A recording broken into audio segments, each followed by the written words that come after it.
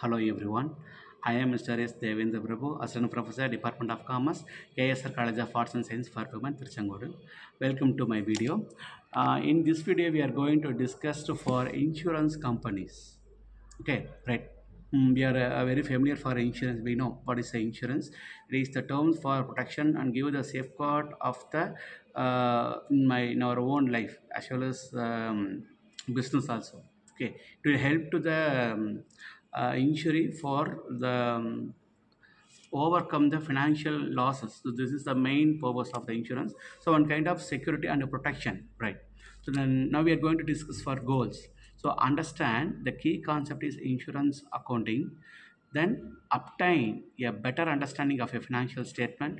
Use ratios to assess your company's overall financial conditions. This is important goals for the insurance company. Then first one is we are discussed for why makes insurance accounting unique, because we have several accounts, right? In this insurance accounting it will be, we are telling unique. Why?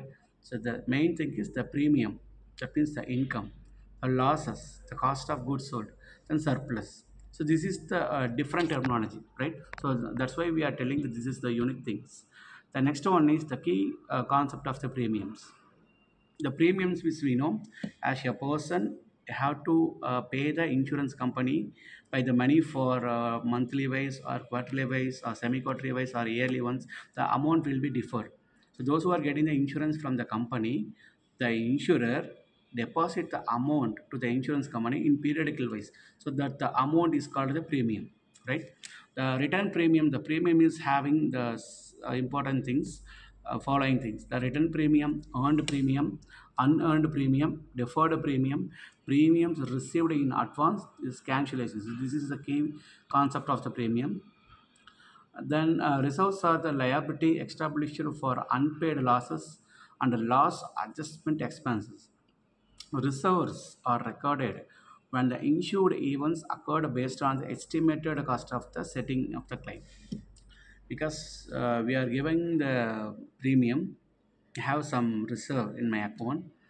Unexpected thing, anything will be happen to my family or business, that time we have to easily claim the amount or settlement the losses in terms of any occurs will be happen in future. So that is the key concept of resource.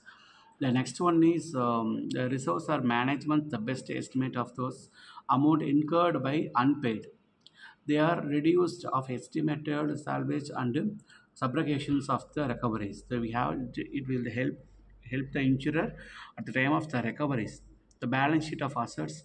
What's your company's worth? We have, in company we have only for three things: the cash and investments, real estate, and deferred premium. Right. The next one is balance sheet for liabilities. What is your company's for the other liabilities?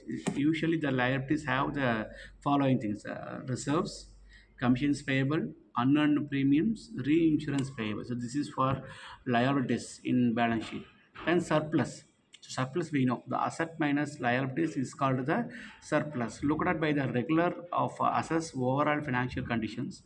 A company's surplus provides caution for absorbing above average losses. Surplus will increase when you have a understanding underwriting profit or net income.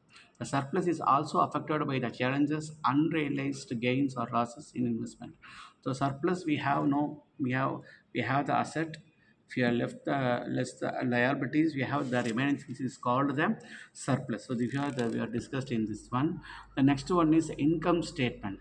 Underwriting profit is the measurement of how well a company is doing from its insurance operations. The income statement, to convey the person, we have to, through the income statement, we have to know about the company, what is the operations is going on, whether it is higher growth, getting a growth or fall down. So we have to analyze through the easy way. This is through the income statement.